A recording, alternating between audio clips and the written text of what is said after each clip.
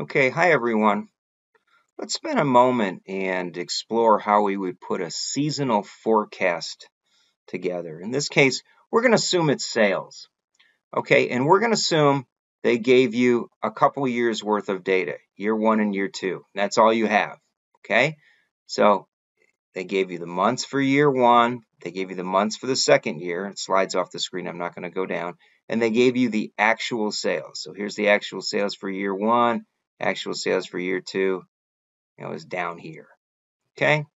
Or actually through December, right? From there to there. All right. So to come up with a seasonal forecast, the first thing you want to do is come up with the regression information. And in another video, I've shown you how you could do regression by graphing and then just putting the equation on the line, the equation of the line, and put it on the graph. But in this approach, if you're using Excel, you can actually calculate the A and B needed. Now remember, a regression gets you an equation for a line. And sometimes it's given as y equals ax plus b. Other times you see it written as, let me just put it in here, parentheses, as y equals mx plus b, right? Where m is the slope of the line and b is the point where it crosses the y-intercept. In the form of a plus bx, a is the point where it crosses the y-intercept, b becomes the slope, okay? And again, the independent variable is always x and y. Well, in this situation, you've got to remember that the independent variable is just a time series. So you need to replace January, February, and March of the first year with 1, 2, 3, and you just keep going up, right? So you're going to get all the numbers through 24. All right. Now, you could use Excel's intercept formula and slope to come up with the A and B. So what's the intercept? Well, we hit f of x, and it'll call up this formula here. Let me put this off to the side. It says, put in the known y's. Well, the known y's would be E10 to E33. So the known y's are this range right in here, right? Those are the known y's. In other words, those are the known dependent variables. We have a history of sales that go from E10 to E33. Okay, let me escape out of that. All right, so that's what you put into the first parameter. It's looking for two parameters. When you use the intercept, it wants the known y's and then the known x's. Well, the known x's are simply your time series that you entered, 1, 2, 3 through 24. Okay, once you've entered that correctly, let me hit the F2 again, call that up. Now, where did it put it on the screen? I think I have to hit the f of x here. Yeah, and then it comes up. Okay, once you have that, it can give you the answer. So it comes back with 246.8841 with this particular data set. Okay, let me ignore that error. It's just telling us that something's different from what it was expecting in an adjacent cell. All right, so now I know what A is. So I know what the y-intercept is in the formula y equals a plus bx. Now I need to calculate b, which is the slope of the line. And we do that with the formula equals slope. And if I hit F2, bring it up, you'll see it wants the exact same parameters. It wants to know, give me the history you have of what the dependent variable was, right? And give me the history of what you know the independent variable was. So this time we're giving it the exact same range, E10 to E33 and D10 to D33. Now you may be asking, why are we doing D when they gave us months? Because you had to turn it into a time series. So just number it sequentially. All right, so with that information, if you simply wanted to know a projection for, say,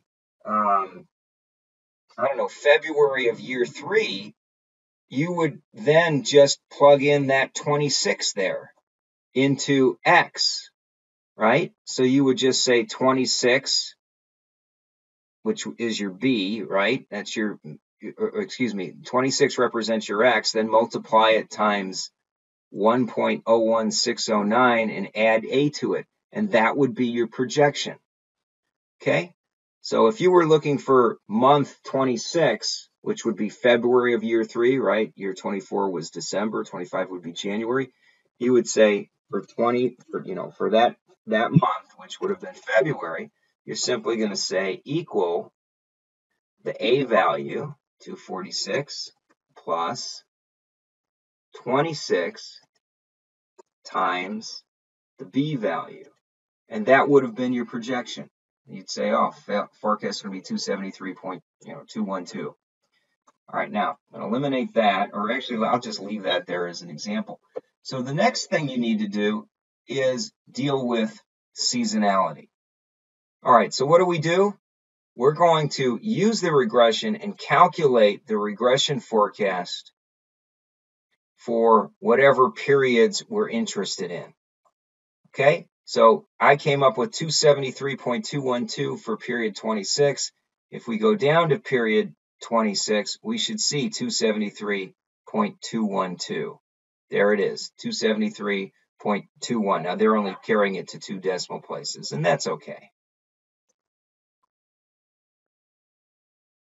Okay, now I slid back up to the top again, or let me slide all the way up to the top so you can see where I was.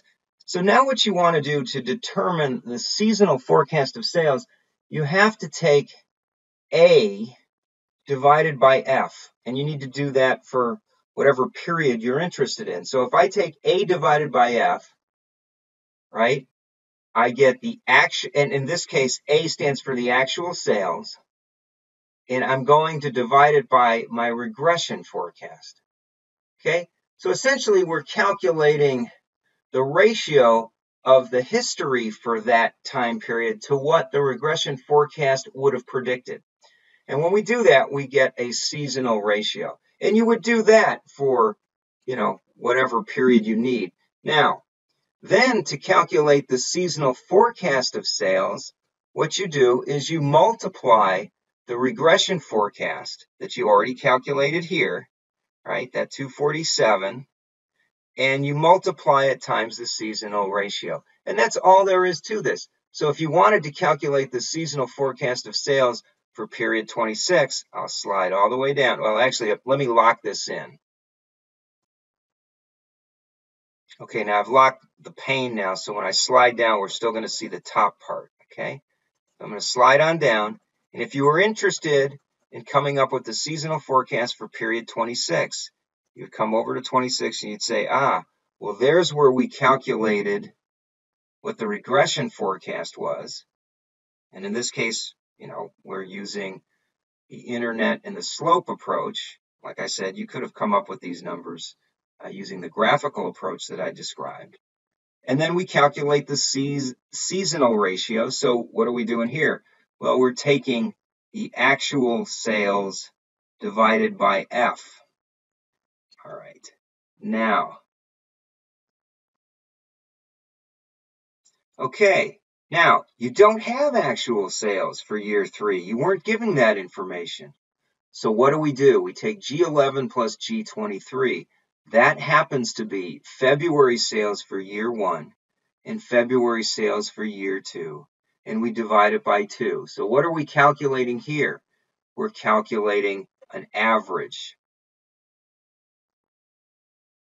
So because we don't have an actual sales, we use the average of the data we do have.